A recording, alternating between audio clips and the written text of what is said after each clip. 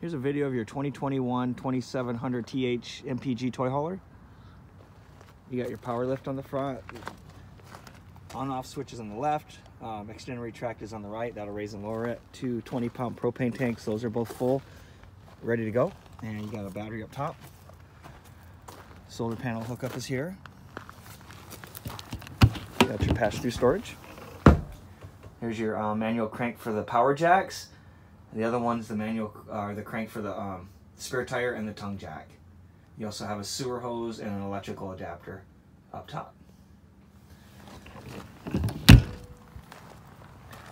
This is where you fill your potable water tank. So if you don't have water, you stick a hose in there, you fill it up, and you take that water with you.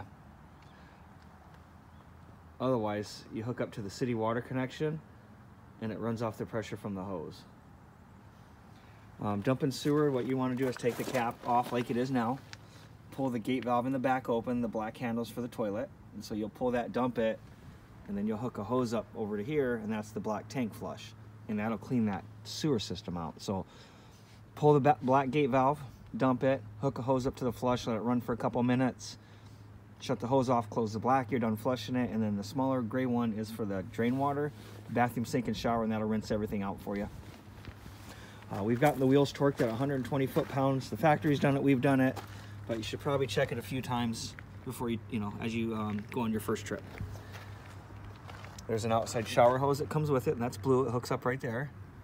Satellite cable TV, and then your 30 amp cord goes right above that. Over here we have your water heater.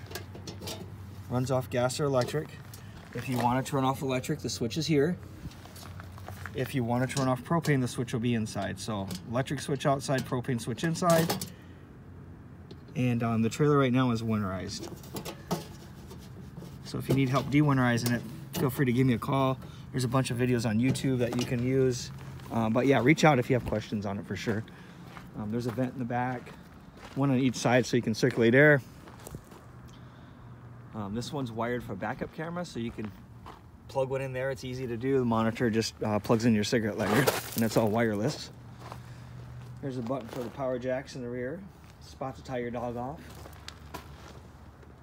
Long full-length awning, outdoor speakers. These steps just flip up right inside the door, and they just pin right in the doorway.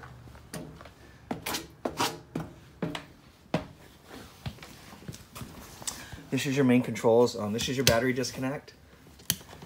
So if you push that in, it just shuts everything right off. Battery, fresh water, black, gray. So this will give you an idea how full all the tanks are. Your slide room in and out. This will bring this room in and out. This is for the awning, extend and retract. These are all lights. Porch light, cap light.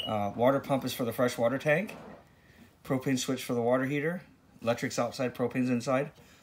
And then these are a couple lights for the interior.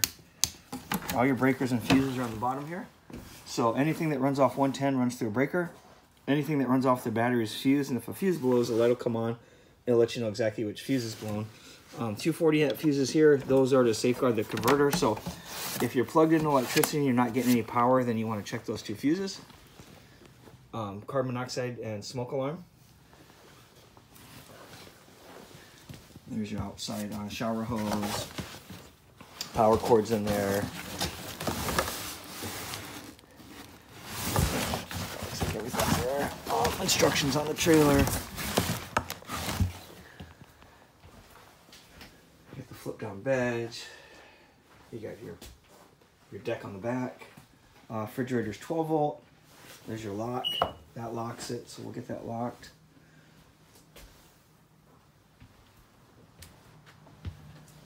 Heating and cooling, pretty simple.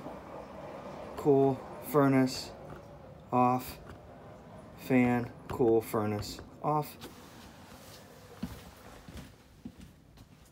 Here's your king bed, your built-ins.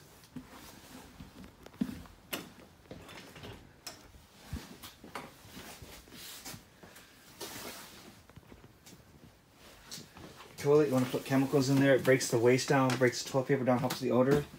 You just step on the pedal and that flushes it. And that pink stuff you see in there is winterization fluid. There's your ground fault.